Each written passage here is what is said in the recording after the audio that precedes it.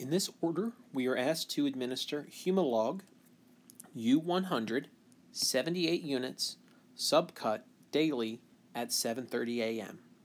We need to determine how much we need to administer and what syringe we would use.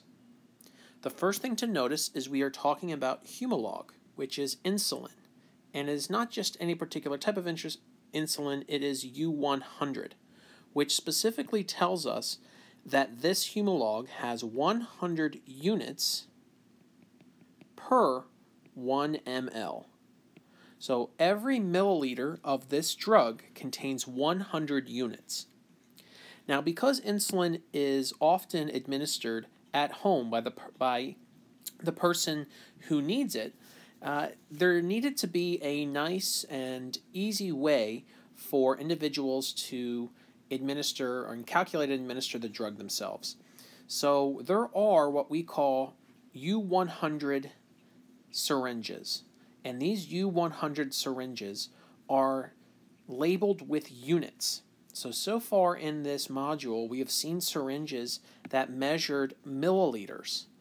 But what we're going to be seeing when we're talking about insulin are syringes that are specifically calibrated for U-100, and instead of filling them up to a milliliter count, we're filling them up to a unit count.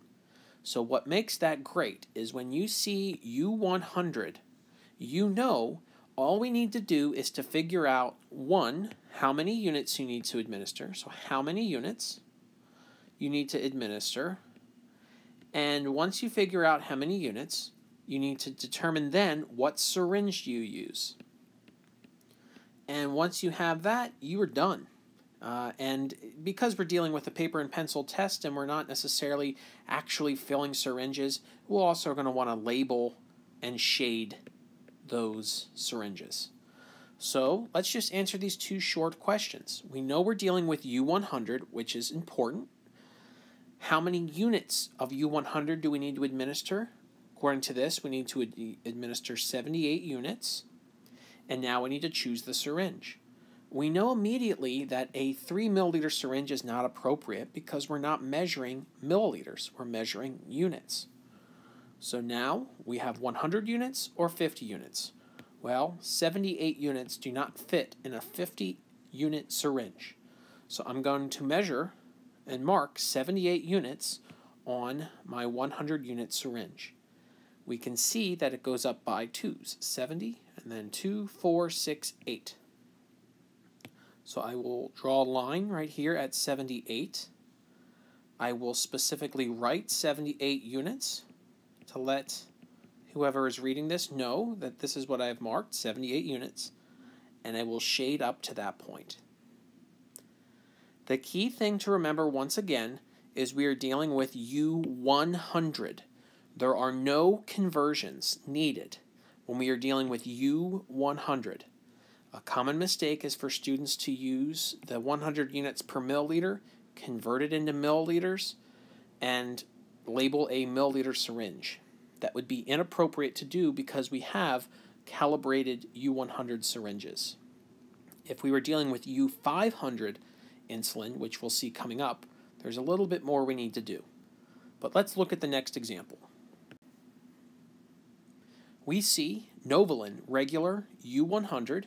We need to administer 45 units subcut.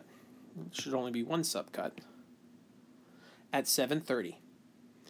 Which syringe do we use and how much do we administer? And we're told what's available to us is U-100 and it's units, 100 units per 1 milliliter.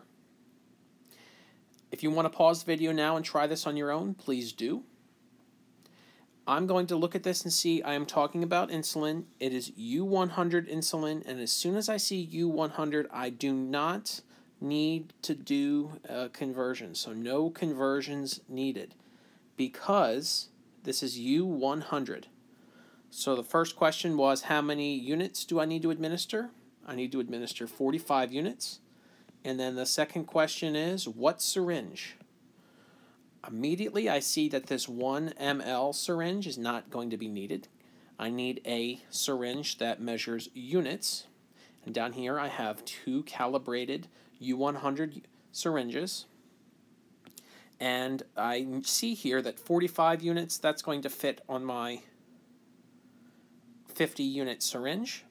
So I will shade up to 45, and I will mark 45 units. And that's it.